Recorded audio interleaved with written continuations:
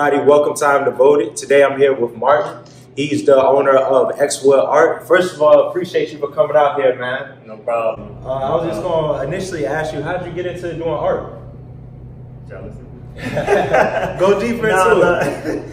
All right, it was like early too, Okay. real early. Second grade, I had a friend, Sopan. He used to, you know, he always drawing around, like doing Dragon Ball Z stuff. Right. Dragon Ball Z it's always been big, but definitely, back in the day. People were proud to tell you, like, man, this dude, I'm like second grade, this dude just, and I'm just like, I'm trying to do it, ain't look nothing like it. So one day I came to him, I'm like, dude, you know, like, I want to be like this. So we started small. He taught me how to draw like a little t-shirt and stuff like that. Now, granted, I never could draw animated figures like him probably to this day, you know, but it made me realize I had like a niche for trying to make things look too real. Yes.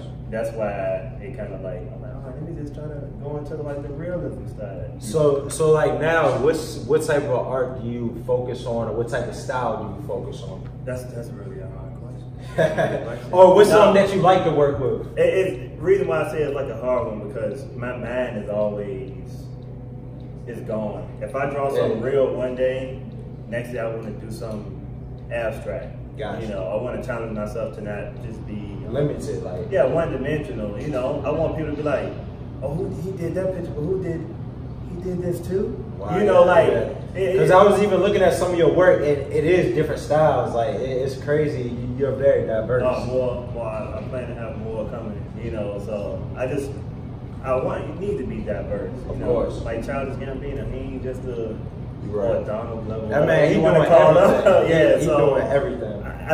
I look at him and I'll be like, well, who says you gotta be in just one category? You know, so I feel like, I don't know if it's like school or society or what, but they always do try to label us into one thing, like even going into college, like what's your major? Like, so, you know what I'm saying? They just kind of limit you. People like to, well, most people like to be feel organized. I would say feel organized. And what they do that with people too. Y'all can go back real quick.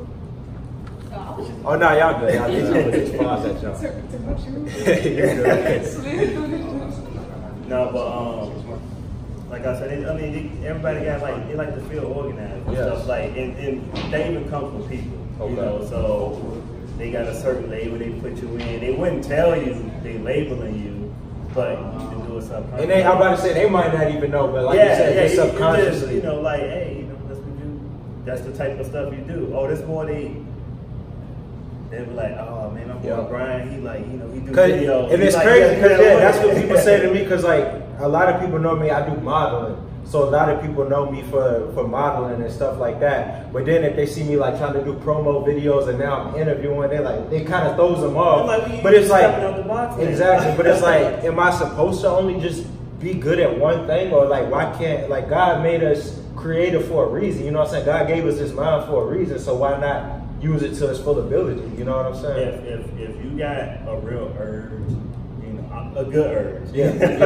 But I feel like you got an urge, you know, why should we try to fight it off and kind of like be scared? You know, like people just get scared and just, I ain't gonna try, because they're afraid of failure and other people's opinions. Yeah, and so I ain't gonna lie, I used to be like that too, but like I've gotten more to like, all right, if I do fail, I'm gonna learn something from this failure, and then hopefully that'll help me out for my next venture. You know what I'm saying? People don't criticize you under two circumstances. What is it? We criticize people when they don't, like, he don't do nothing. You know, you pretty much lazy. And then when you do something, they don't criticize about what you're doing. You know, like he ain't doing it a certain way. So I mean, it just comes with it. You know, there ain't not one YouTube channel I saw that don't got, it'll have a lot of likes, but somebody gonna be hating. Not one video I saw that got 0 likes. Somebody's gonna critique yours, and if you can't handle it, you know, you probably would get stuck in that not doing nothing stage. But you gotta be able to handle criticism, because it's still positive. They're giving you feedback. You know, they had to look at it and give you feedback. Now, with your artwork, do you ever find yourself getting criticized on any of your art? Oh, we used to have to do that in college. Wow. That was a homework assignment. Wow. And so we would, and to make sure you did the homework too, because if your work sucked, the teacher would be like, "What is this?" Would be like, "Are you allowed to say that?" First of all, like, can't dog my homework, but it's true though. Like, a class would crowd around and be like, and he would actually make us have to criticize him, even if it's bad. What school did you go to, bro? I went to Liberty. Never finished.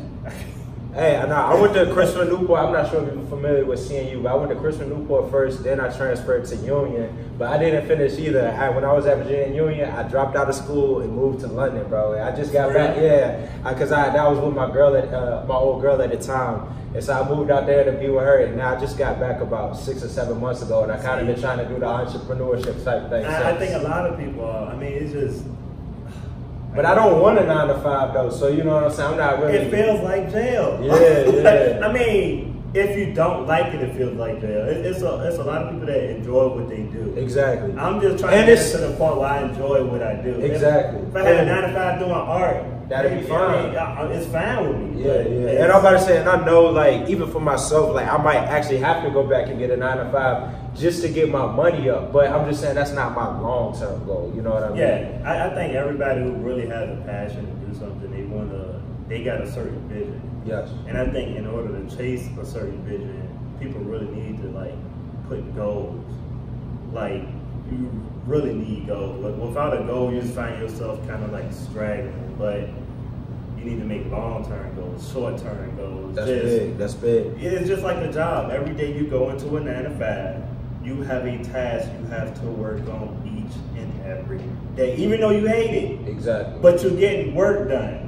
You know, but if people actually treated their passion that way, you don't wake up like with a passion, not waking up every single day. Like, it's some days gonna be hard. Like, man, I just want to just be lazy. But if you really got a goal, it's just like, I'm passionate about what I do. Yeah. I see the vision. You're working towards the vision, the end goal.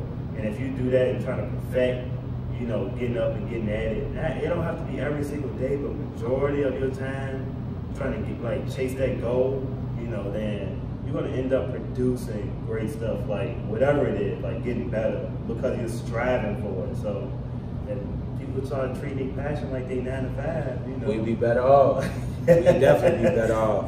Now, I was going to ask you, as far as like any advice you could give to any other up-and-coming artists, what would that be? Because like, what are some of the difficulties that you face, and just like any game you could give to anybody up-and-coming? Oh, yeah. I try to get out the habit of comparing. Like, we compare a lot. Yeah. When you do art, you know, you're like, man, I like their style, and then you start looking at your stuff, and you just be like, sometimes it can get real discouraging. It's a lot of good artists out there, and what you'll do is you'll try to find yourself copying them. Okay. You know, so what's the point of copying? Would you compete for second place? It's already him, you know. Yeah, like, his work is already there. You can be inspired and still be yourself with your art. So I'm just like, when you perfect your style, you know, like that's a big one. That's big though. No, that's big, and I feel like that goes into a lot of things in life, because like you said, you can get inspiration, but you don't have to try to compete with that person or copy what they're doing. Just pick your pieces that you do like from what they do and use your own mind to create your own thing. Yeah, like I said, with certain passions, it's different roles. You know, people want to see what you have to offer. Exactly. You know, so I will also say that's this big. too, like we say about the criticism. You know, they see a little. Be your hardest critic too, because nobody else. Just like we said, people gonna criticize you. It's gonna be people that don't criticize you. And what I mean by that, I mean your friends or friends. But because I think that's real. I think the most harmful words, you know, is good job. Good job can be it's like a slap in the face. You know, it's kind of like it's keeping you like, hey man, you did a good job. It was alright. Well, I mean, are we really chasing to just be good, or are we chasing to do something great? Yeah. If anybody want to ever make an impact, people will scroll right past good. And it's not really gonna. Nobody remembers the good people. Yeah, so it just you gotta like, I say, you know, aim high.